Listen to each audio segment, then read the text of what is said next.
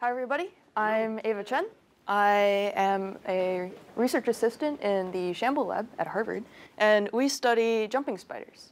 And so the topic of this talk is how jumping spiders talk, or how jumping spiders jump, and or why a roboticist thinks jumping spiders and evolutionary biology is really cool. So what are jumping spiders? If anyone is familiar with the recent YouTube sensation, Lucas the jumping spider, this is Lucas. He's a jumping spider. Jumping spiders are a family of spiders that are nothing like Charlotte's Web. They don't make webs, they don't hang out and wait for flies to run into them. Instead, they are active hunters. They run around, they pounce on little bugs, and they sort of use jumping as a normal mode of locomotion. They get from one place to another as readily as humans just jump. They feel like it. We talked about bandwidth, and 70% of the internet is video. I have lots of videos. So jumping spiders have really good vision, have really good cognitive abilities, and they actively seek out prey. In this case, he's found an ant, and he is looking at it, and the ant has absolutely no idea what's going to happen, and he jumps really quick, and he pounces on them. And jumping spiders are all over the place, on every continent except Antarctica, and maybe sometimes when they run around on boats. They navigate a 3D world. So there's going to be a jumping spider on this wall. He's going to jump onto the leaf and then navigate. And this is just what they do as a daily course of life. And they're really tiny. They're like 5 millimeters long. So how do they actually navigate places in an efficient manner? So in the lab, we found that jumping spiders very rarely miss. They're very repeatable. They explore their world, and when they see a gap like this is a 2-centimeter gap, so this spider gives you a sense of scale. When they find a space and they realize that they've explored all there is to see, and they see that there's some distance between them, they'll go to it. So it means that in the lab we can set up things like high-speed cameras and do experiments on spiders. And so what we're trying to do in the lab is study a bit of how spiders move and therefore what their behavior is. So this is a high-speed video. This entire jump takes place in 50 milliseconds. So that's half the time it takes for you to blink. These spiders go really quickly also. So framing how spiders jump, I'm going to sort of step through it and then explain to you how they jump. So first, they launch. Actually, they launch using a hydraulic mechanism. No. And at this point of takeoff, and what they do is before they jump, they always anchor a piece of silk behind them as a drag line. And this serves several functions, we think. One of them is sort of obvious. When you're exploring a world that's sort of unknown, you don't want the sort of lost opportunity if you happen to fall, which they rarely do. But if you happen to fall, then they're very small. They won't die, but it would be a big pain to get back up to where you'd like to go and then try again. But if you had a drag line, then you can just climb up your tether, try again, and there's no real loss here. Another thing that they do with their silk that we found out is they actually use it as like almost a tethered jump. So they can redirect their trajectory of their jump in midair using the silk. So in this case, it's braking, and you can sort of see the counter rotation as it comes back down as it's using the silk to decelerate. So then they land. I mentioned that they jump with fluid pressure. So spiders use a hydraulic mechanism. Their analogy to our blood is called hemolymph. And spiders have 2 segments. They have a head segment and they have an abdomen. And sort of, if you imagine their 2 segments like so, their head is actually where their legs are attached. And their head section has an exoskeleton. And you can imagine that their head is like a hamburger. You have the top part of their body, you have the bottom part of their body, and their legs are between the 2 segments like the lettuce in a hamburger. So what they do is they take the hemolymph and they pressurize their heads. Their brains are also in their heads, so it's sort of wild how they get pressurized brains, but that's an aside. They pressurize their heads, and then they really quickly squash their two segments together, and that is how they elongate their legs and get the speeds that we see. But what we found when we were watching these high-speed videos and comparing their trajectories is, okay, so you have this cannon, somehow you've gotten this pressurized initial velocity, but the spiders don't follow sort of the standard projectile motion that you see, even accounting the air resistance in the room. If you compare what you'd guess at, you have your angle that we see and you have your initial velocities, their actual trajectory is slightly different. So we think that the spiders are using the silk to modify their flight trajectory. And what we'd like to know is how much control do the spiders have over their silk, and therefore how much control do they have over their flight midair? Is it simply like you aimed, you fired, and then you go through this reflexive motion every time, and that's how spiders jump?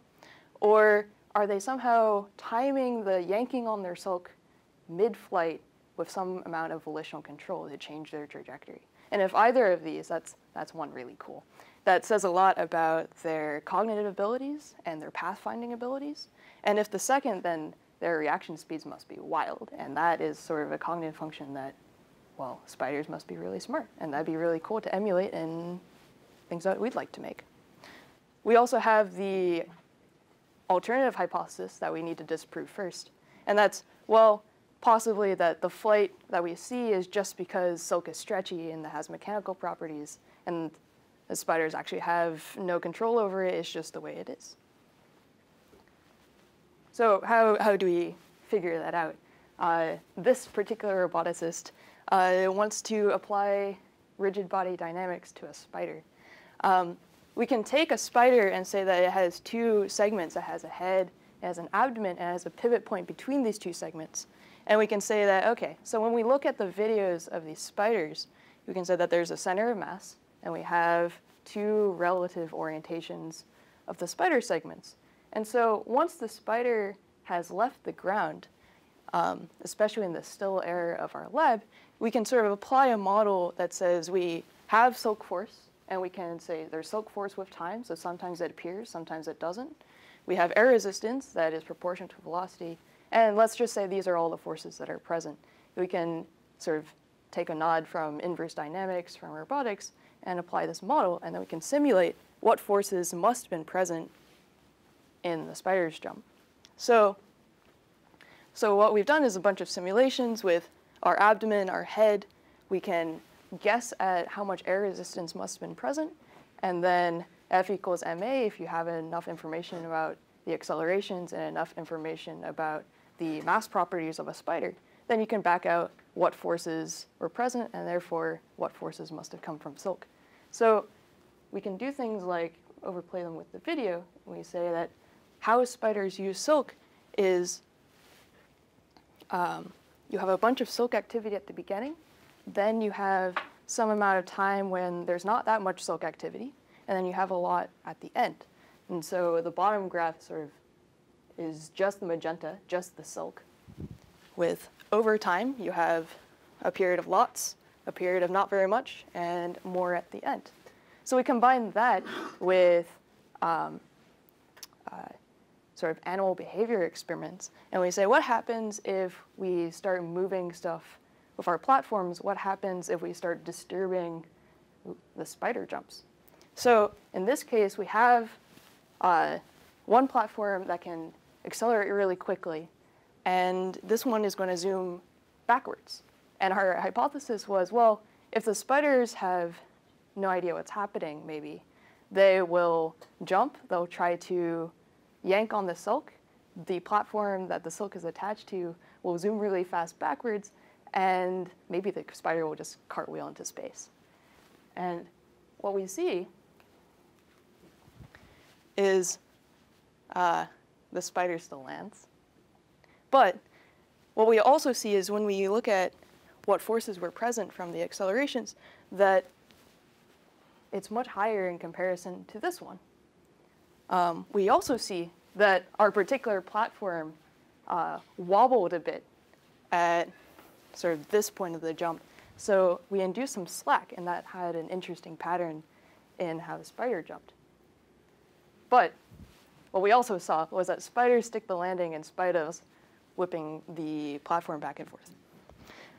So this one was a stationary case that we saw. This is the same spider, by the way, and that one was the anti-one. And so over a 2-centimeter gap, which is twice the body length of a spider. Now think about that when you're jumping. The spider still manages to get from one place to another and is relatively unperturbed.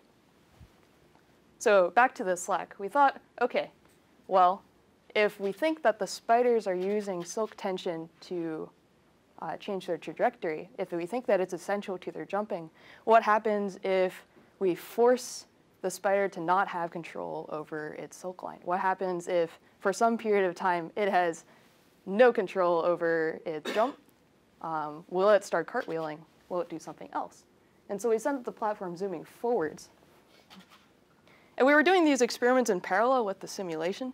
So when we found that there was a period of using the silk at the beginning and a period of using the silk at the end, we also found that, well, maybe what's happening is when we send the platform forwards is we're missing the time that it would be trying to utilize this silk, which is still research currently ongoing. Actually, this experiment was like a week ago. So it's very exciting to us. But the idea is if we apply sort of physics simulations, we can also inform in vivo experiments. And so experimental biology and robotics working together. So this is really ongoing research. We've done one spider and a few jumps. And the hope is that if we have defined a physics model that would work with, or that still holds for our 10 spiders and 150 jumps, then maybe we'll have a good idea of how spiders jump. All right, so I'd like to thank, this work is done in the Shambo lab when we were with the Bauer Fellows at John Harvard Distinguished Science Fellows at Harvard, and of course, CEE and RSI.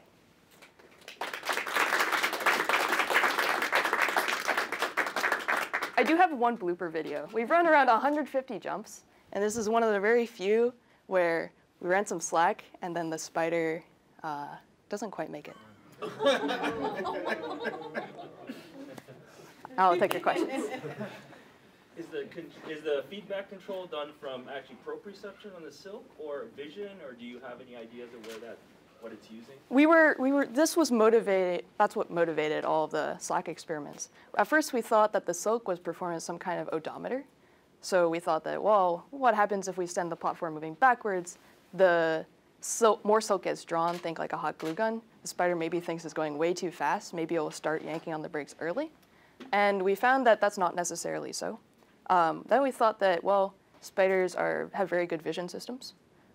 Maybe sort of the way that humans do, they sort of override certain sensations of acceleration with informant with vision. And so we're currently working on that as well. It might be both. You think it might be? I think it might be vision. Yeah. What happens if you puff on the spider mid-jump with a little blast of air? Because I noticed that the air resistance term is in there too. Would yes. that tell you about? Yes.